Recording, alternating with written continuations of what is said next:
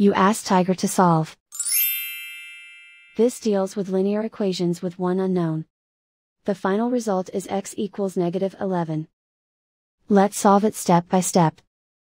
Group all constants on the right side of the equation. Add 32 to both sides. Simplify the arithmetic.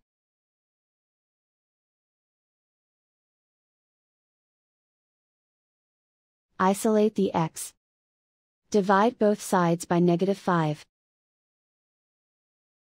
Cancel out the negatives. Simplify the fraction. Move the negative sign from the denominator to the numerator.